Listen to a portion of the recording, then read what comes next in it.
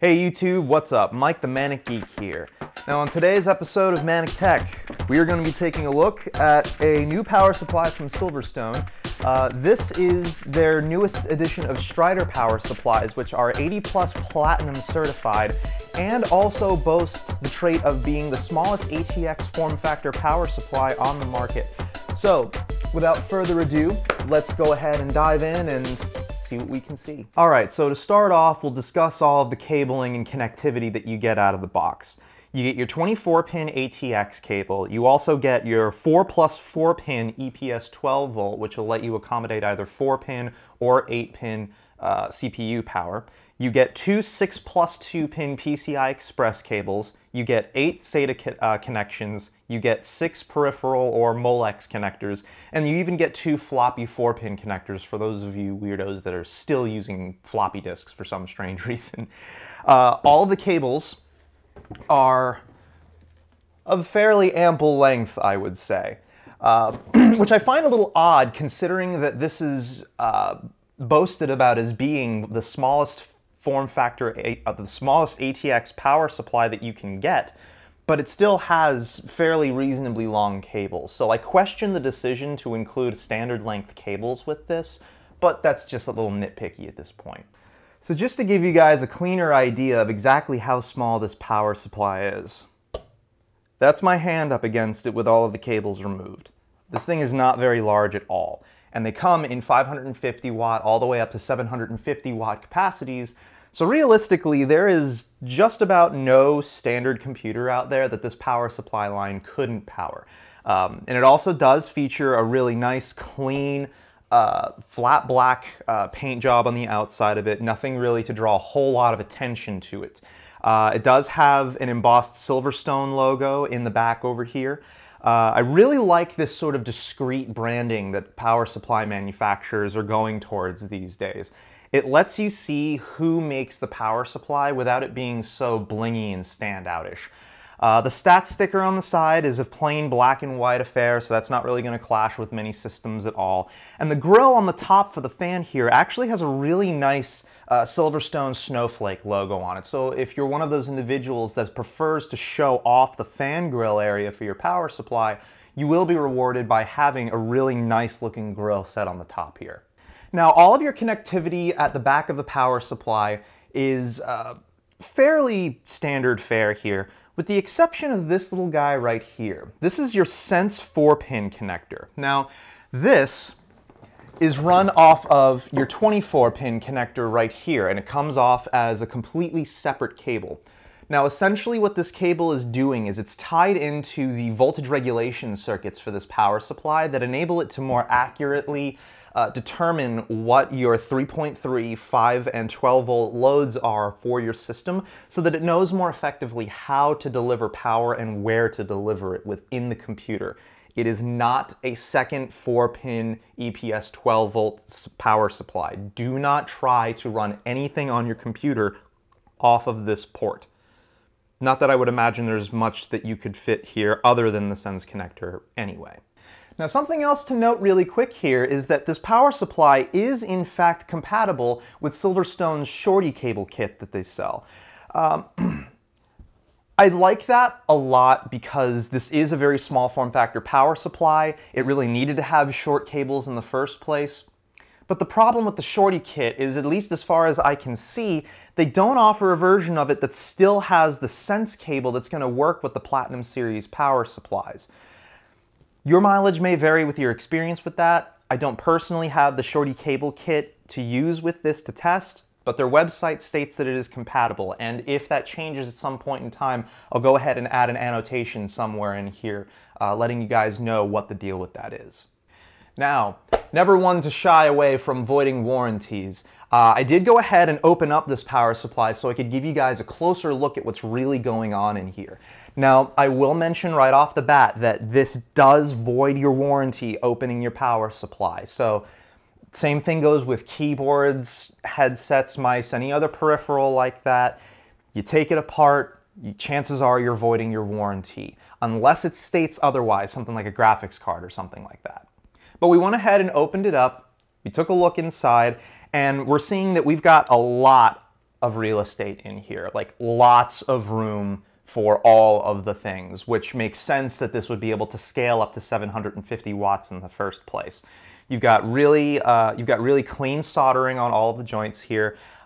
We also take a look at the temperature sensing circuit that's on the inside here.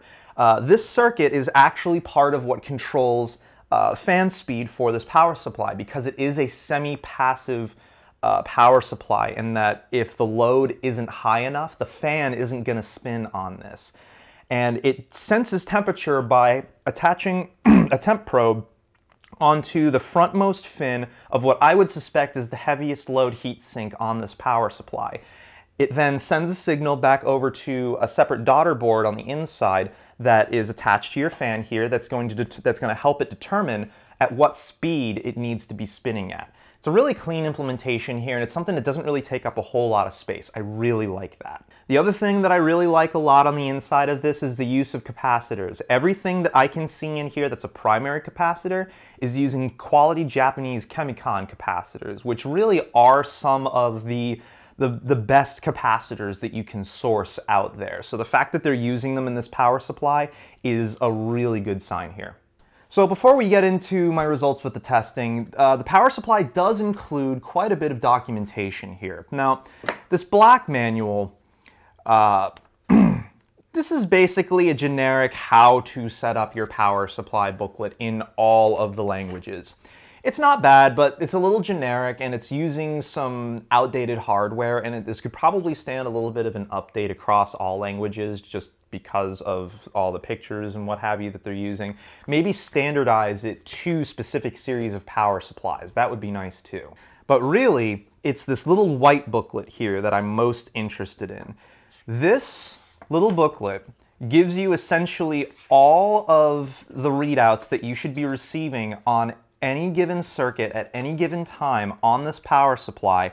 Then they even tell you how to go about looking at the different circuits on this power supply, and how to sort of troubleshoot it at a very basic level. This is information that can help anyone learn anything they need to know about the power supply that they're using, and in general other power supplies out there, which ultimately just makes you a more informed enthusiast.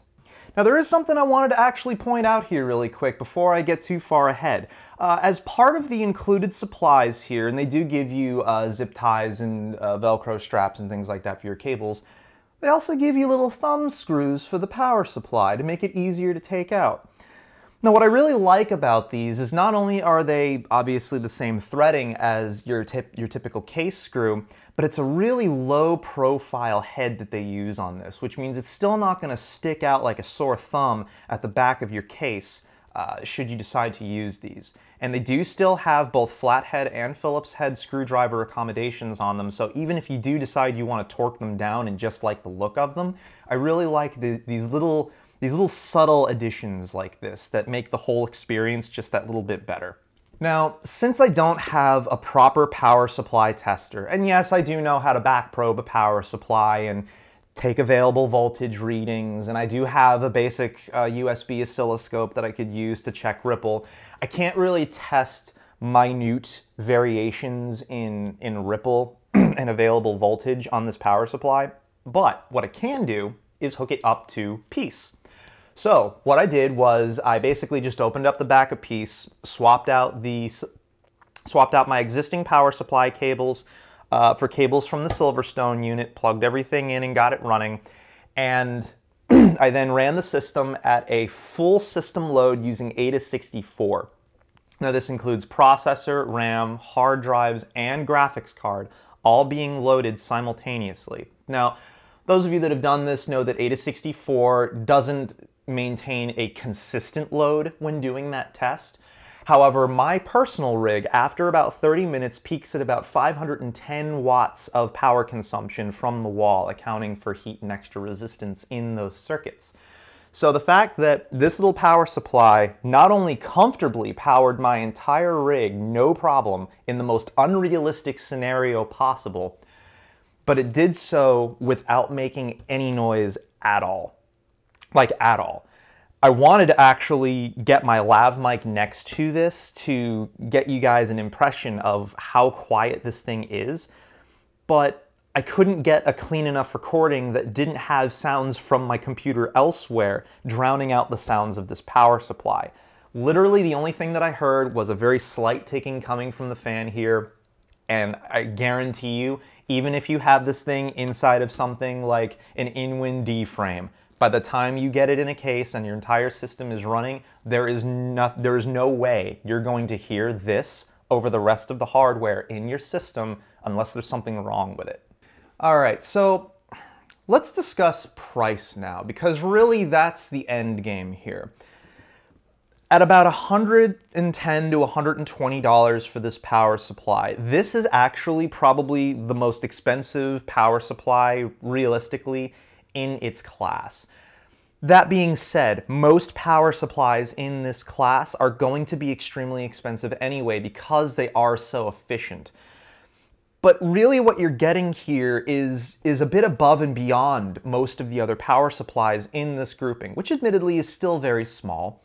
But you get more accurate voltage regulation, you get semi-passive fan modes on this, and even when the fan is spinning, it makes no noise at all.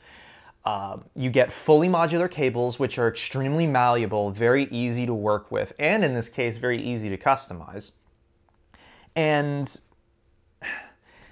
really, I can't, if this is in your budget to consider, this is absolutely the power supply that I would go for. Mostly because it does save those few extra centimeters in your build to do more with the floor of your case and get cleaner cable management going. But it's just an extremely strong power supply in general. Even my fiance's rig is using one of the Strider Gold S versions of these power supplies.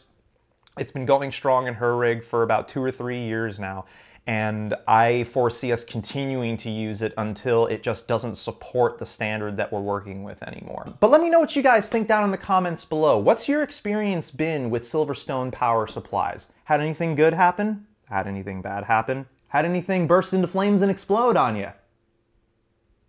Let me know down in the comments below. I'd love to know what you guys think about this. Also, $100+ for a 550 watt power supply. Even if it is extremely efficient and clean with cable management, what's your personal take on it?